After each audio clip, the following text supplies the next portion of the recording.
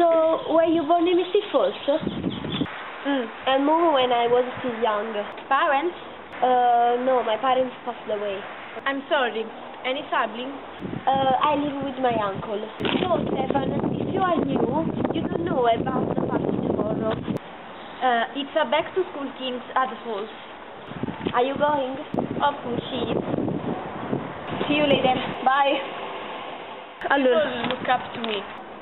I have to set an example. Just add me it, Elena. Oh, okay. It's a little pretty. He has this Romance novel state. Stefan looked deep into her eyes.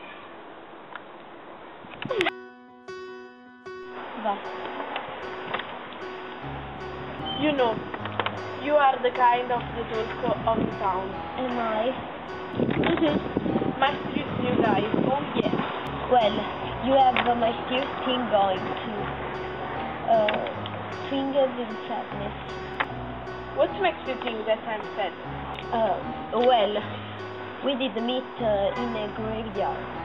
Right. Well, no. Technically, we met in the men's room. You don't want to know. It's not exactly party chit-chat. Well, I've never really been very good at chit-chat. Last spring, my parents' car drove off of a bridge into the lake. And I was in the back seat. And I survived, but they didn't. So that's my story. You want to be sad forever, Elena?